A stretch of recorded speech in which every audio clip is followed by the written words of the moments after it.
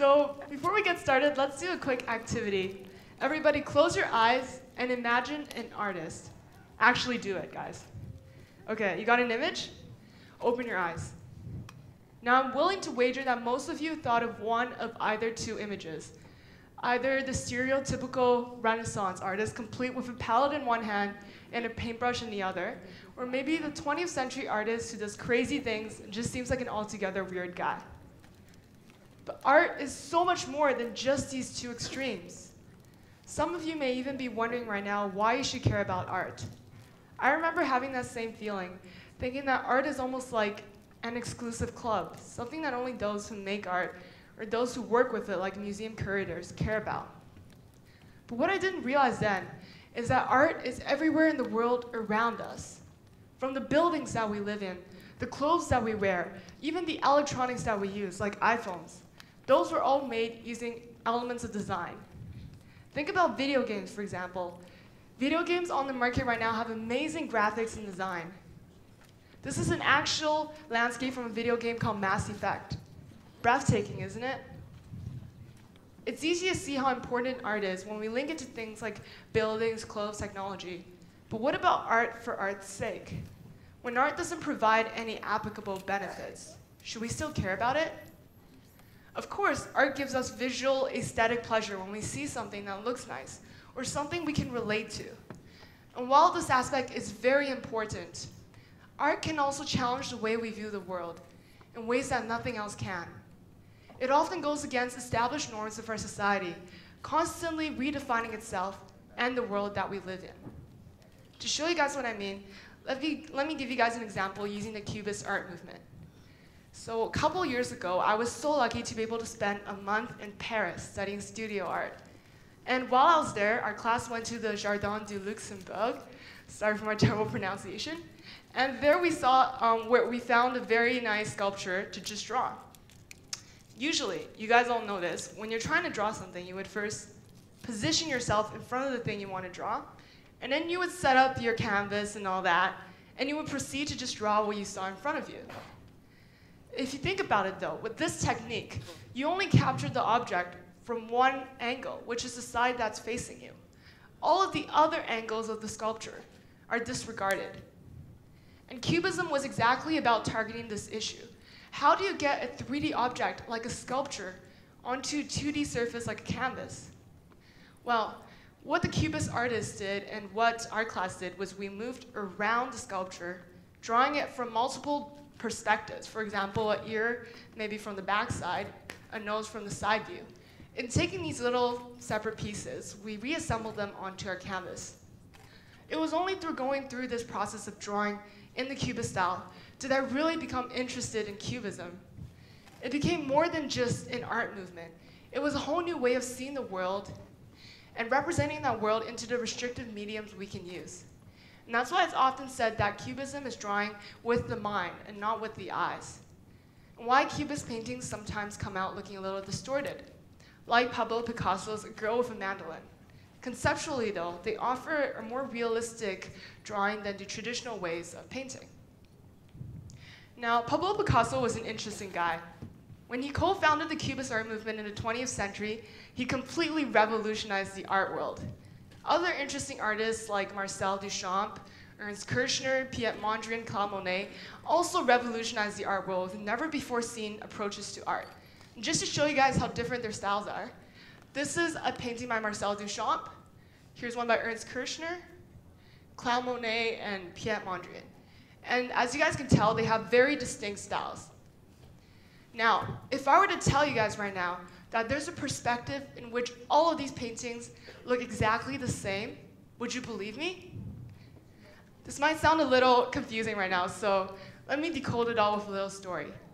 Over the past summer, I went to New York for a few days, and while I was there, I visited the Museum of Modern Art, MoMA, and I saw a very interesting art piece by an artist named Sherry Levine.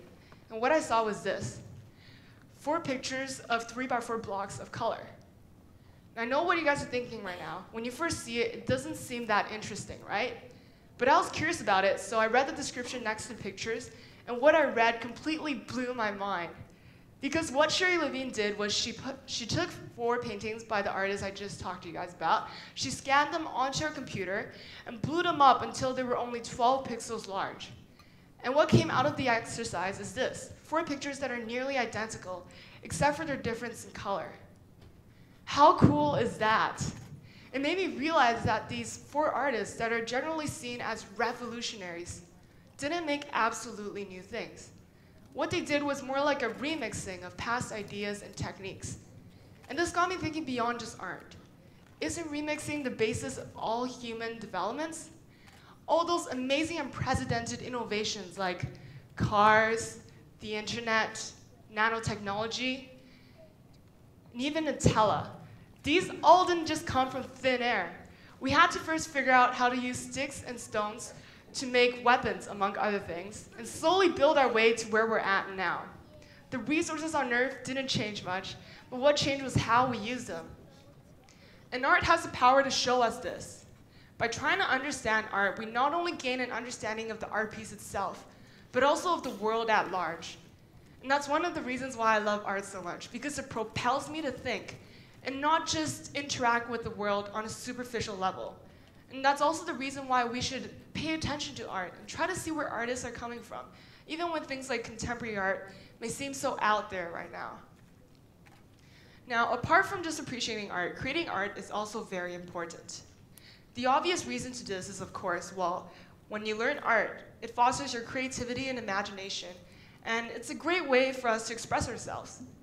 And while this is true, art can also help us reflect on ourselves and reflect on the world around us. Let me give you guys an example. When you're trying to make an art piece, you can be inspired by many different things. But if you want that art piece to be original, it has to come from within you, and it has to have your own personal flair to it. In order to do that, you have to understand yourself well. Because how can you add your own personal style to something when you yourself don't even know what that looks like? It's only through a process of examining the things that define you, things like your experiences, your upbringing, your personality, can you make something that speaks to you? And this awareness goes beyond that of the self. An artist named Marina Abramovich once said that an artist should look deep within themselves. The deeper they look, the more universal they become. And I think that is so true, because when you look at the most fundamental things that make us, for example, our emotions, our path of life from birth to death, these aren't things just experienced by one person. Everyone can relate to that. And that's why creating art is so important. Now, if you're not really into enlightenment, though, let me give you one more reason why you should care about art. In our present-day society, we're constantly being bombarded by stimulus from technology. Let's face it, most of us, especially the younger generation, are addicted to the internet. You know there's a problem when you're always on your phone, and the first thing you see when you wake up is your phone, and so is the last thing you see before you go to bed. And on top of all of this, it's becoming increasingly easier to do things simultaneously. I could be checking my Twitter newsfeed here while watching a YouTube video in another tab, and maybe Facebook messaging my friend in even another tab.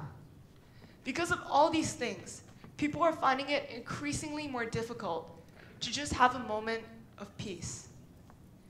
If you don't know what I mean, think about what people bring with them to the bathroom. So many people bring their phones with them to the bathroom because they can't handle having that moment of not doing something that they can't even do their business in peace. And I know I'm not the only one who does it, because new phones are coming out waterproof because this is such a common occurrence. Let's just take a moment to absorb that statement, really digest that. Dropping phones in toilets is so common, they had to make a new phone for that. And in the crazy world that we live in, if any of you have ever created art, you would know that feeling of concentration and focus that overtakes you for an extended period of time. Think about how powerful an activity like art would be for our overstimulated, over-multitasking lives. Through art, you can learn to be content with peace, to be content with silence, and to be able to focus on doing one thing, and doing that one thing well. And for all these reasons, art has positively impacted my life, and I hope it can also positively impact yours. Thank you very much.